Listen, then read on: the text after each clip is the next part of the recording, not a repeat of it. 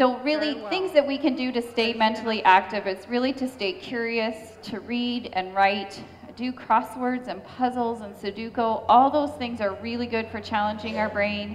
Attending lectures, providing creative arts, and I mean certainly here at the Pawing Match there's lots of opportunities to learn some different skills, to take part in the different tents as well.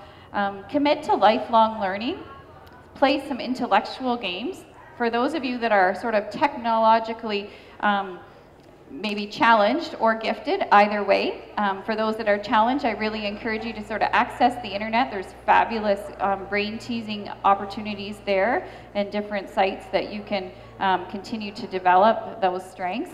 Learn a musical instrument, and then lastly, not relying on technology to do all of our thinking. So that's just one piece. So the second piece is that we also need to take care of our bodies, and we can do that by walking. Walking is a really great activity, and so if we walk less than a quarter mile a day, it does increase our risk of Alzheimer's disease. So I just encourage you to spend 30 minutes a day just going for a walk. Exercise your body and brain. Dancing, it's our memory and fitness, so use it or lose it. And I just really encourage those small steps. So even if you think, oh, I really can't get out too far, it's pretty challenging, or I've got some pain or some changes in my body, just to take those small steps, because it really does lead to future strides for future health.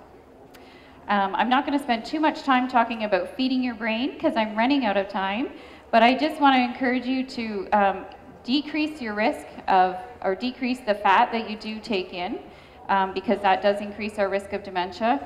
To eat well, eat lots of fruits and vegetables, whole grains, whole fruits, cold fish, those are all good brain healthy foods. And practice safe stress as well. So try to kind of get your stress under control, ensure that you're kind of doing things to beat that stress, because that can lead to an increased risk of dementia as well. So the third one is to stay socially connected.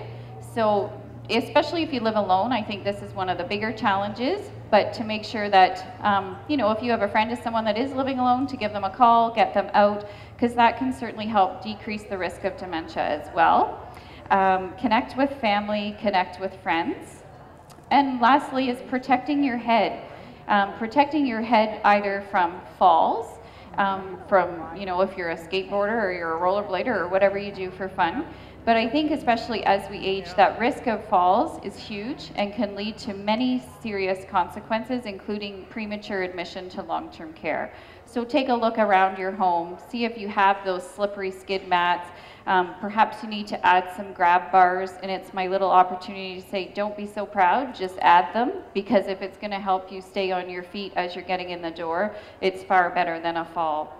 So just be aware of some of those things in your home that you can change as well. And really, that's our four ways that we can live and hopefully age with vitality. So we're going to continue to be intellectually engaged. We're going to choose a really healthy lifestyle, or start to make changes towards that. And again, those small changes, those small strides can lead to huge changes in our future health.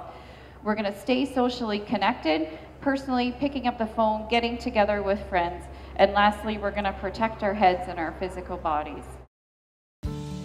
If you or someone you know could benefit from the services at the Alzheimer Society, or if you'd like to get involved and become a volunteer, please visit your local Alzheimer Society.